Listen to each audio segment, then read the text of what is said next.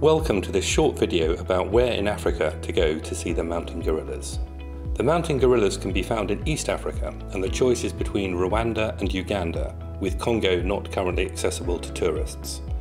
There are only about 1,000 silverbacks left in the wild across 4 parks: Volcanoes National Park in Rwanda, Virunga National Park in the Congo, and both Bwindi Impenetrable Forest and Mahinga National Park in Uganda.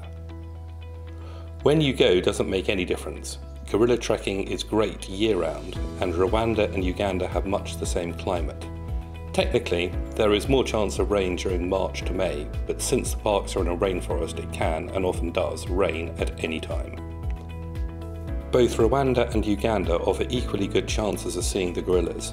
99% of visitors who go trekking will find them in either country, but where to go is hugely dependent on budget and what kind of holiday you usually enjoy. Uganda is typically for more adventurous travellers, whereas Rwanda is for those who want to trek the gorillas from the comfort of a luxury lodge. The cost of gorilla permits is wildly different between the two, from $700 per person per trek in Uganda to $1,500 in Rwanda, which means that cost is usually the deciding factor. The gorilla trekking experience in Rwanda and Uganda is identical. All gorilla treks start at the respective park headquarters at 7 AM sharp, so you must be in the area the night before in order to start the trek. Before the trek begins, the guides will do their best to sort trekkers into appropriate groups based on age and fitness level, with those deemed most capable trekking further up the mountain. Trekking lasts anything from about an hour all the way up to about 8 hours, and all groups get 1 hour with their gorilla family. Historically, Rwanda was the place to go to see the gorillas. The logistics are simple and the country is very easy to get around. After arriving into Kigali International Airport, it is just a 3-hour drive to Volcanoes National Park. Permits are now a staggering $1,500 per person per trek, and so Rwanda tends to cater only to the higher end of the market, and accommodation is also expensive and luxurious. Options start with Virunga and Sabinyo at around $1,000 per person per night, and jump, both in luxury and price, to lodges such as Quitonda and Bisate, both at $1,600 per person per night. Aside from the gorillas, Rwanda has a lot to offer. The country has managed to recover and flourish after its traumatic recent history, and so visiting the many museums and memorials is the key to understanding the country. If you haven't had your fill of primates, and you can trek with chimpanzees in Nyungwe Forest, or head up to Akagera National Park, which is fast becoming seriously good for big game safaris. Gorilla trekking in Rwanda is easy to combine with an East Africa safari with daily flights direct to and from the Serengeti. Moving on to Uganda. Uganda is more off the beaten track, and being a much bigger country, the logistics are more complicated. Unlike Rwanda, it is not possible to pop in and out and see the gorillas in just a couple of days. That said, the gorilla experience is equally fantastic and much more affordable.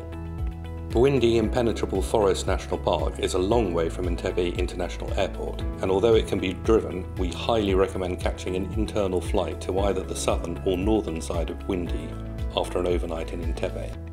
Mahinga National Park also has a solitary gorilla family that can be trekked. However, we recommend skipping this as there's only one family here and many in Bwindi.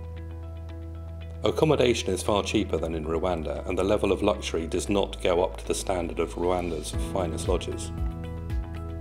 Nikaringo Bwindi Gorilla Lodge is a very friendly mid-range lodge at about $300 per person per night, whilst at the top end, Clouds and Sanctuary Gorilla Forest Camp are both about $700 per person per night.